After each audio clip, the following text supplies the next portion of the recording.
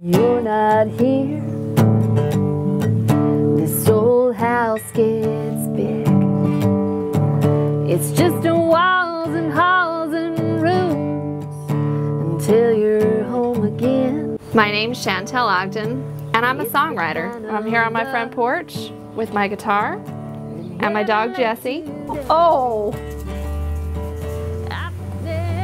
She saw a squirrel. And this is really how it is in Nashville. This really is, in my mind, the capital of songs and songwriting. People sometimes ask me, where do I get the inspiration for the songs that I write? And the answer is pretty much everywhere. I think most songwriters, and most writers for that matter, are a lot like sponges. We just kind of soak up what we see in the world around us.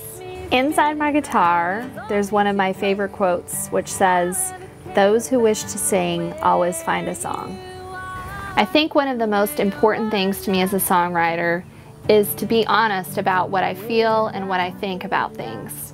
Because really, all I have as a writer that's any different than any other writer is the way I see the world. I grew up on a farm in Richfield, Utah, a one-stoplight town. I pretty much had the all-American upbringing. My dad was a farmer and my mom was a school teacher. When I was 8 years old, my dad said it was time that I had a job. So I started feeding calves on our family farm. I grew up going to and competing in rodeos on the weekends. I admit I was even a rodeo queen at one time. My love of music came along with my love of horses. I remember riding with my dad and my grandpa up by our cabin in Bear Valley and singing old country western tunes. When I got to college, the guys next door were really cute and they all played guitar.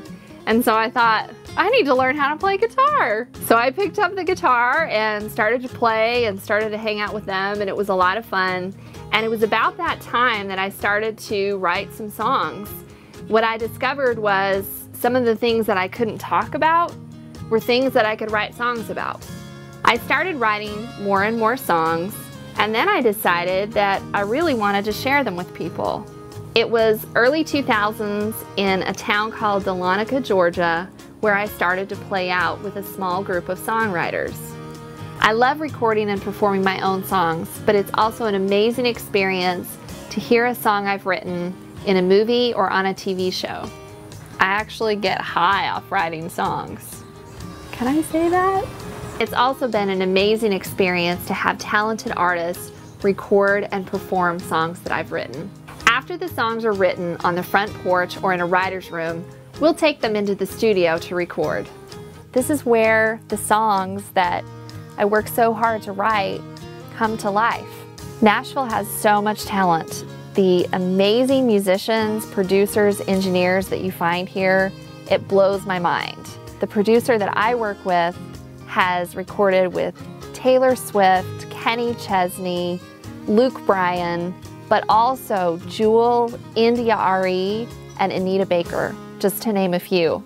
So you really find here there's an incredible caliber of talent, and everybody's really connected. It's kind of like a small town. Typically what happens when I come into the studio is I'll bring my guitar and a very rough sketch of a song. That's called Looking for My Last. And play it on my guitar for the producer engineer, who will chart it and write down the chord changes. Then we'll talk about the production of the song. Hey, little girl, is your daddy home? If I want it to sound more country or more pop, what kind of instrumentation we might use.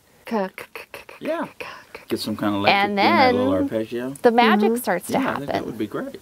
All right, let's warm up. Let's do it. All right.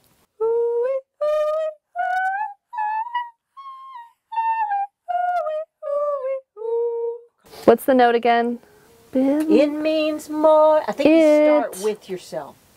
I'm the one in love, and I'm gonna. Yeah, cool, John? Okay. For me, writing is the personal part, but recording is all about sharing it with you.